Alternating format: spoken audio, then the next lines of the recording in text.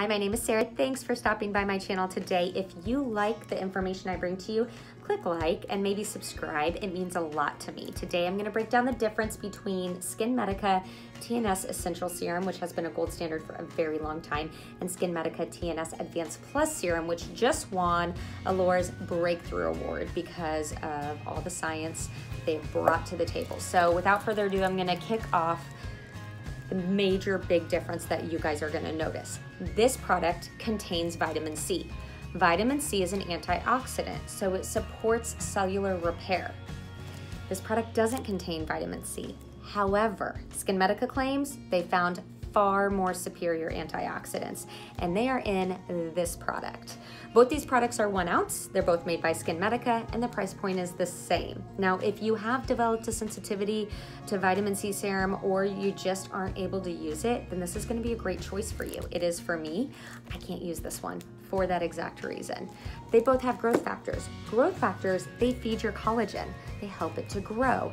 The difference between the growth factors and the difference between these products as far as that goes is that this one has a heavier, denser molecular weight.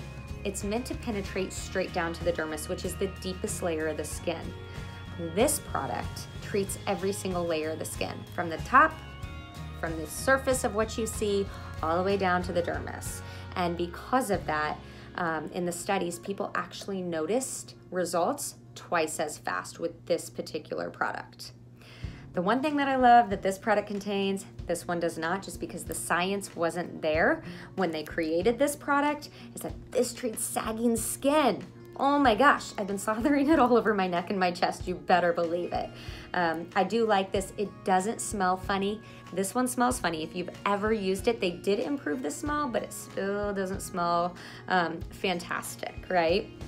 Okay, so vitamin C, no vitamin C. Growth factors, both of them. They both contain peptides, but different peptides. This treats lax skin. This just doesn't have, the science wasn't there at the time. All right, here's the deal. They're the same price point as I said. When you make a change with pharmaceutical grade products, you want to ensure that that change is lateral. So if you've been using TNS Essential Serum for years, then I really encourage you to try this one. And if you're new to all of this, then before you get sticker shock, know that both of these products essentially contain everything that encompass anti-aging, minus something to turn over the dead skin cells. So that would be your retinol or your retinoid, your glycolic acid, one of your acids that you're going to need, okay?